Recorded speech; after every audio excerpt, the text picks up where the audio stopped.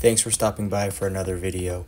If this video is of any help and you want to support the channel, please take a quick moment to subscribe and drop a comment and a like. Today we're tying up a two-toned worm. Let's go ahead and get our thread started. We're using some Semperfli Nano Silk in 50 denier or 12/aught, and the color is copper. And we're going to go ahead and lay a thread base down on our hook. We're using a Partridge Klink Hammer hook in size 18. So let's go ahead and snip off our tag end, and we're going to go ahead and grab some Semperfli Suede Chenille in brown olive, and we're going to measure that out to be 1 hook length and tie that back in towards the middle of the curve on this Klink Hammer hook and secure that in place, and then just advance our thread up and leave about an eye behind the an eye length of material not tied down behind the eye of the hook, and then just work our way back. And then we're going to go ahead and tie in a second color of Suede Chenille, and this color is called Chocolate. And I like using two contrasting colors. It gives a good look on the fly. So we're going to work our thread back up to our wrap-off point. Now we're just going to do some tight touching wraps of this second color of Suede Chenille. And we're just going to wrap that up.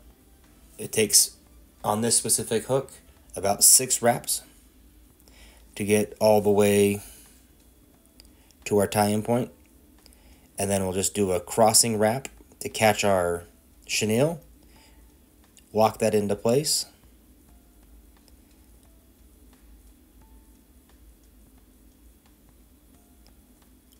lock that in nice and tight. After 3 wraps, go ahead and go in front of it to move your thread out of the way, and then we'll trim off the tag end for the brown chenille. We'll go ahead and grab our whip finisher, and we'll do a 4-turn whip finish to secure our thread, and then trim off our thread.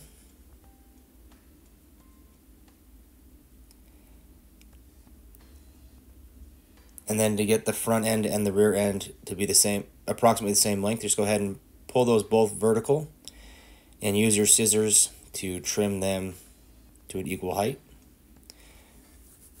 And to increase the durability on this fly, what we're going to do now is take our lighter and singe the tip of the Suede Chenille. With this being a micro fly, I found that I do singe my fingers more than I'd like to admit, so be careful doing that.